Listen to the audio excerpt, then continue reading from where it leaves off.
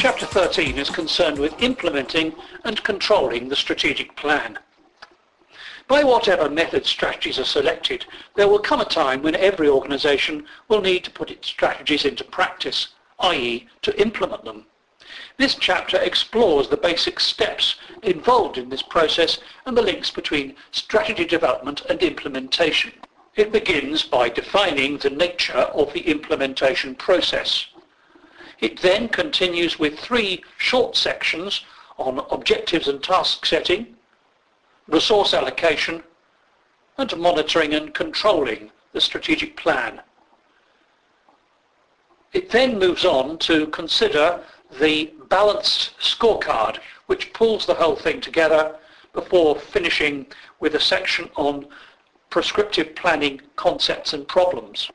The nature of the implementation process involves 4 basic elements. 1. Identification of general strategic objectives. 2. Formulation of specific plans. 3. Resource allocation and budgeting in order to achieve the objectives.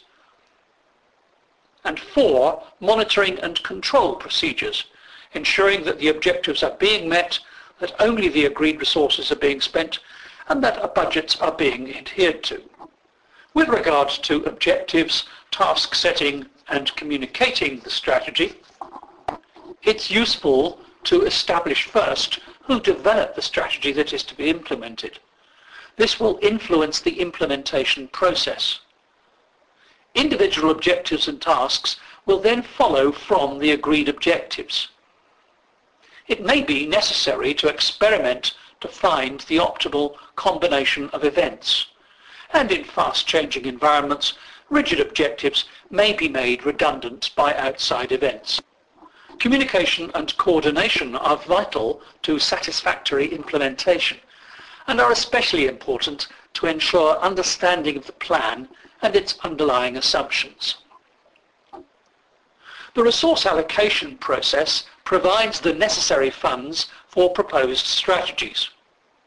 Where resources are limited, allocation of funds is usually from the centre of the organisation using various decision criteria. Criteria for allocation include the delivery of the organisation's mission and objectives, the support of key strategies, and the organisation's risk-taking profile, together with special circumstances such as unusual changes in the environment. Monitoring and control systems are important in assessing strategy implementation and how the environment is changing. The necessity of obtaining information in sufficient time to take the required action is crucial. There are a number of ways in which strategic controls can be improved. All rely on having simple, cost-effective and useful information about the organisation and its environment.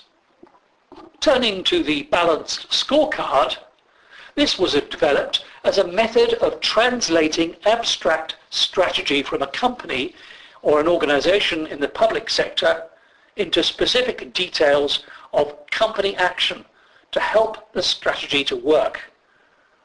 The balanced scorecard combines quantitative and qualitative measures of the selected strategy. It acknowledges the different expectations of the various stakeholders, and it attempts to link scorecard performance measures to the chosen strategy.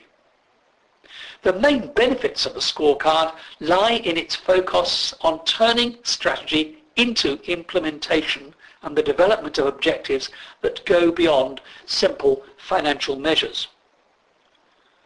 There are 4 key principles behind the scorecard. Number 1, translating the vision through clarifying and gaining consensus. Number 2, communicating and linking by setting goals and establishing rewards for success. Number 3, business planning to align objectives, allocate resources, and establish milestones to measure success along the way. And number 4, feedback and learning to review the subsequent performance against the plan.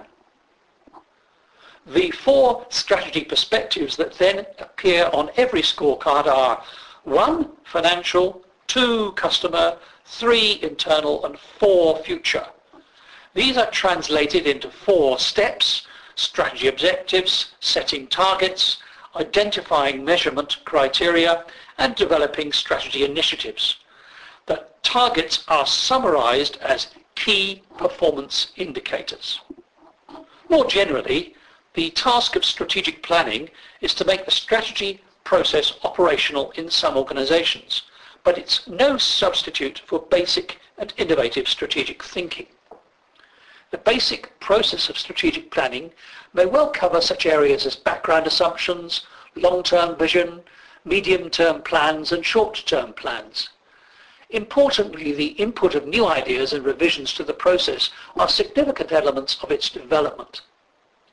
Strategic planning has been criticized heavily by some researchers as being too bureaucratic and rigid, but attitudes towards it are beginning to mellow as long as the process is not too narrowly defined.